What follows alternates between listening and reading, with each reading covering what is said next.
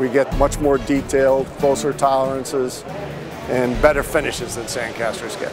It's a ceramic mold we're starting with, and the first coat of ceramic that we put onto the part is very fine, detailed, picks up all the details in the wax that we coat.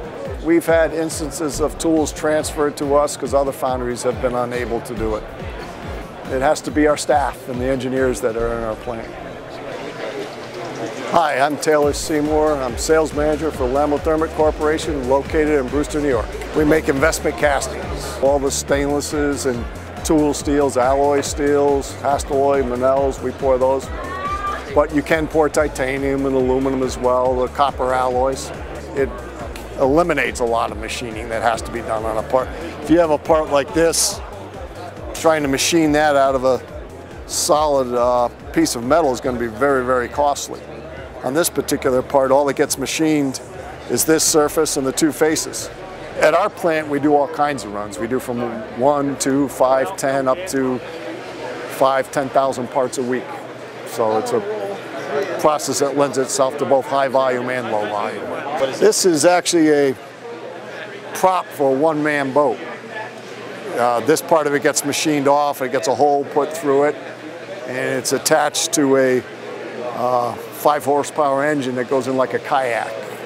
There's no other way to get this type of detail relatively inexpensively. I mean, this is probably a $20, $25 casting, and to machine that would be astronomical. This is something that we did the machining in-house as well as the casting.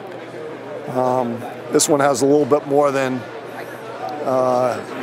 20% machined on it. It's almost 80% machined on it, but you're able to get all this detail that would be very expensive to machine. This is an assembly we did, but all the parts in it are 17.4 stainless steel. This piece is part of a platform for trains.